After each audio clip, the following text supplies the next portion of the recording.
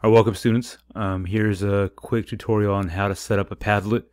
By now you should have received an email that invites you to be a member of a specific class Padlet. If your first, second, or fourth period, it'd be pertaining to your class. So once you click on that link and set up an account, the next thing you're going to want to do is add your column. Okay, so let's say your name, once you click on add column, enter your name. I typed in mine, Saul Martinez's art. Once your column is created, then you can add different pads to it. So what you're going to do is begin by clicking on this and go back to the directions on Canvas on setting up your Padlet column. It says check your email for the invite.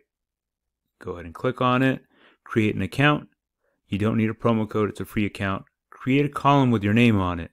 Create pads for each one of these. So the pads are, depending on your class, I'm looking at art appreciation.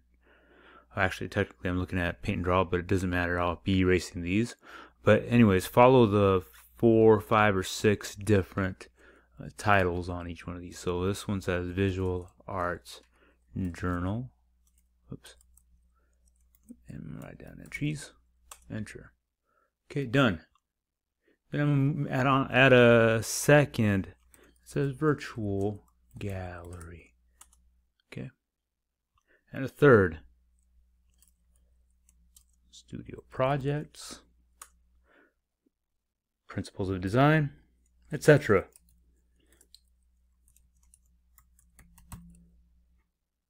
You won't be submitting anything here in the next week or two. This is just to get yourself ready for submissions. Once you're done with any particular task, you submit it on here. A common question is, will other people be able to see it? Yes, but don't you worry about that right now. This class is all about teaching you everything related to art, and one of the biggest things is to be able to communicate with others successfully. In the art community, everybody, including myself, I have to surround myself with people that will challenge me, but will also help me improve those skills that I lack. And I lack a lot of them. You kind of have to admit and you have to accept that you don't know everything. And for the most part, you don't know anything. And it's through exterior wisdom, so wisdom that you can't find within your own brain. You kind of have to allow other people to influence you, push you, challenge you, and then from there you grow. And so that's what community is all about. And the last one's other. Okay, let me explain what Padlet is. Padlet is a great way to display your work. So if you click on here, hold up. I'll click on write. You have an upload, you have a hyperlink, you have a web link. You could add a photo, and there's a variety of other things you can do.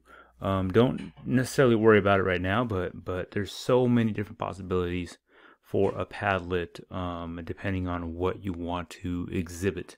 So if it's a film, it's a film. If it's a link to your gallery, let's say like for your virtual gallery, you put your link right there.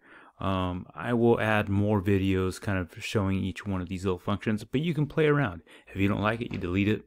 And then you try something else. If you can't figure it out, you email me, message me on Remind.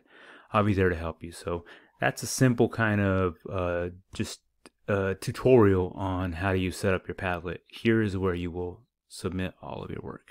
All right, thank you. Again, if you want to get a hold of me, my Remind app code is NHHSAR. My email is smartinez@psd1.org. Good luck.